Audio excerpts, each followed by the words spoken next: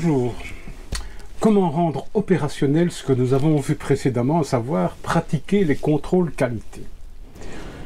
N'oublions pas que nous nous inscrivons dans une approche par les coûts et plus précisément par le coût d'obtention de la qualité.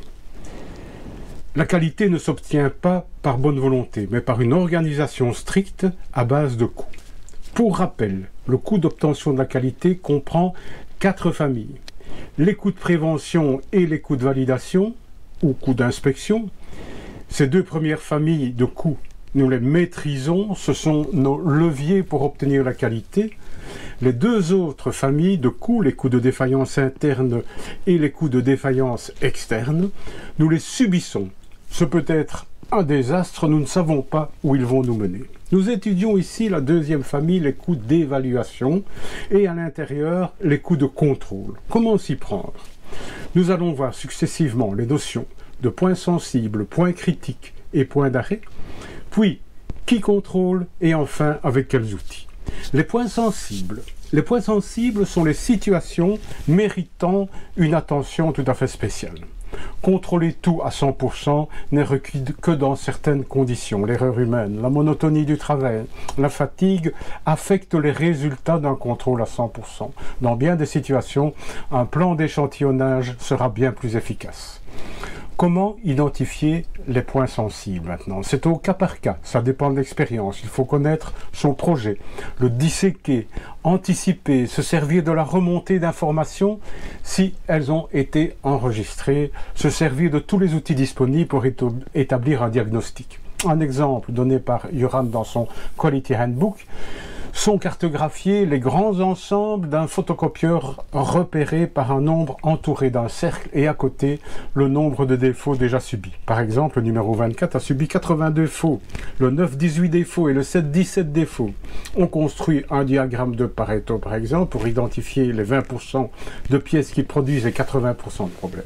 Autre exemple, pour un carreleur, un point sensible sera le sens de la pose d'un carrelage à motif géométrique. Pour un deviseur, ce seront les règles de calcul, etc. Les points sensibles, une fois identifiés, on va les qualifier comme étant des points critiques ou des points d'arrêt. Un point critique est un point sensible pour lequel il était décidé qu'un contrôle sera effectué avant de poursuivre les opérations. Un point critique ne stoppe pas les opérations. Un point d'arrêt, lui, est un point sensible pour lequel un accord formel, un quitus est nécessaire à la poursuite de l'exécution. Quitus octroyé par qui de droit. Qui effectue les contrôles maintenant? Nous avons vu qu'il est anti-économique de se doter d'inspecteurs qualité. On va plutôt s'organiser autour des autocontrôles, des contrôles externes et des contrôles extérieurs. Les autocontrôles ou self-inspection. L'opérateur vérifie lui-même la qualité de son exécution. Il y a de nombreux avantages à développer une culture de l'autocontrôle, plutôt que de déléguer le contrôle à un service à part. Responsabilité de l'exécutant, rapidité de réaction, rapidité de retour d'information, réduction des coûts, réduction de la monotonie du travail. Joran identifie 7 conditions à l'utilisation efficace des autocontrôles. 1. Il faut que la qualité soit la priorité numéro 1 de l'organisation. Il ne faut pas que l'opérateur soit contraint à faire passer la pression sur la vitesse ou les coûts engendrés par les retards avant la qualité. Une illustration en est le dispositif spectaculaire du fil Andon, A-N-D-O-N chez Toyota. Tout opérateur a le devoir d'arrêter toute la chaîne de production s'il détecte une anomalie sur la pièce qu'il doit travailler.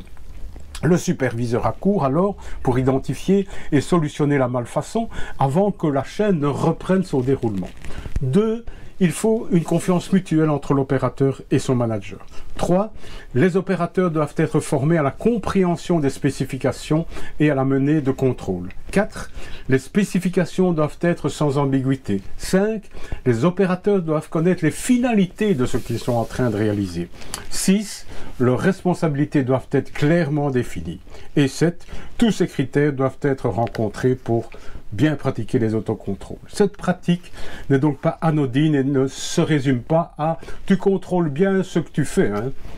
Les contrôles externes maintenant sont le fait du personnel de l'entreprise responsable d'un ou de plusieurs opérateurs. Ce sont les managers, les brigadiers, les chefs d'équipe, etc. Et les contrôles extérieurs sont le fait des clients ou des organismes de contrôle. Ainsi, la SNCB ou la SNCF viendra dans votre atelier mesurer l'épaisseur de la couche de peinture des sièges que vous fabriquez pour s'assurer qu'elle correspond au cahier des charges. Vous pouvez faire vous-même appel à un organisme extérieur pour obtenir un certain label. Si nous croisons maintenant les points sensibles et les types de contrôleurs, nous aurons une organisation qui repose sur 1.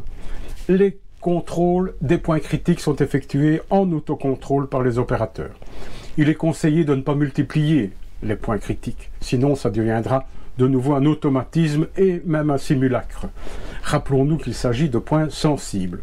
Par exemple, vérifier que chaque soudure fait bien tout le tour du tuyau sera un point critique pour le soudeur, mais rien au-delà. Le chef d'équipe, lui, vérifiera par exemple 20% des soudures. Ce sera un contrôle externe. Il pourra en être de même pour les contrôles extérieurs, réalisés donc par un organisme de contrôle ou par le client. Les points d'arrêt, eux, seront encore plus réduits que les points critiques et ils seront placés judicieusement à des embranchements de processus dont la conformité impacte la poursuite du projet. Ils auront été définis par les parties intéressées, les parties prenantes, maître d'œuvre, contrôleur externe et extérieur.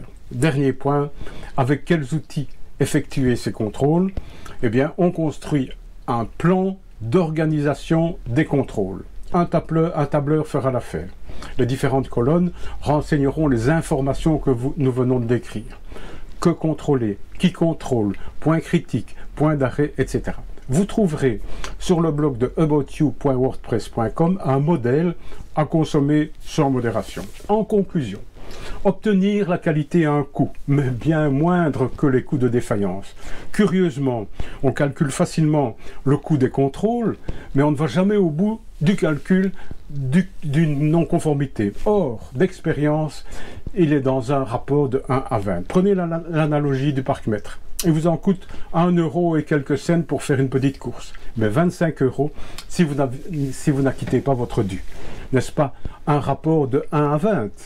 Merci de votre écoute et retrouvez le texte de cette vidéo sur le blog de aboutyou.wordpress.com.